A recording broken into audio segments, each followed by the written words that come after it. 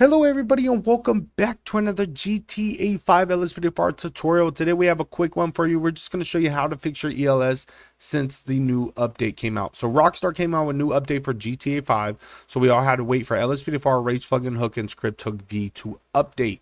Now they have all updated, and if you installed them all, you would see that you have a problem with ELS not working.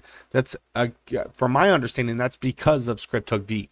So big shout out to Lieutenant Kane. Lieutenant Kane did put a new download in here for AdvancedHookV that you have to install for the new update for your ELS to work. So we're going to show you how to install that real fast and get you back inside the game.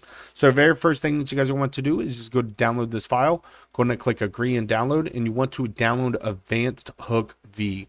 So go ahead and click download on that.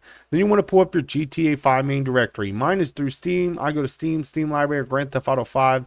Manage, browse local files, and that pops up my GTA 5 main directory.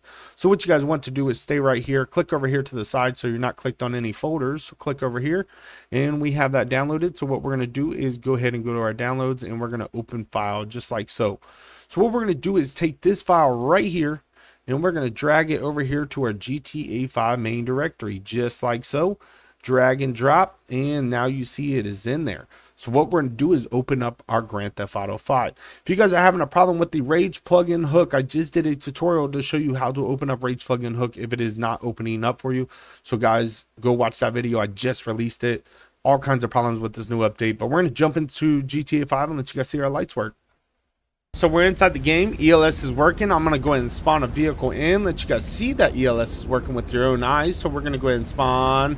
Let's spawn the Sheriff Cruiser in. And what we are going to do is go ahead and turn our ELS. So turn on our lights. And there you guys go. ELS is working for you. Thank you all for coming by. Hopefully this helped you out.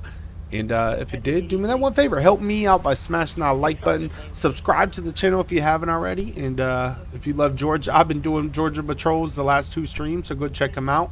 And we'll see you all in the next one. Stay blessed. Stay safe out there. Peace.